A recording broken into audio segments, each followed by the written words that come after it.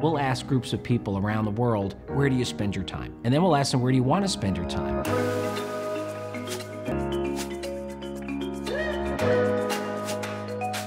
We bring experience on the client side and understand that mobility is part of a broader HR landscape.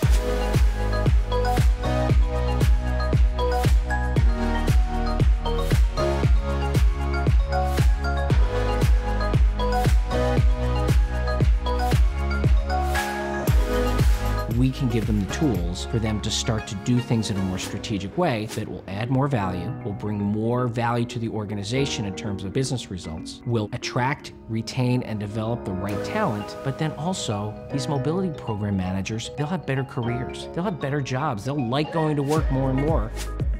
One of the things that we're really doing is trying to change the mobility mindset to go beyond benchmarking.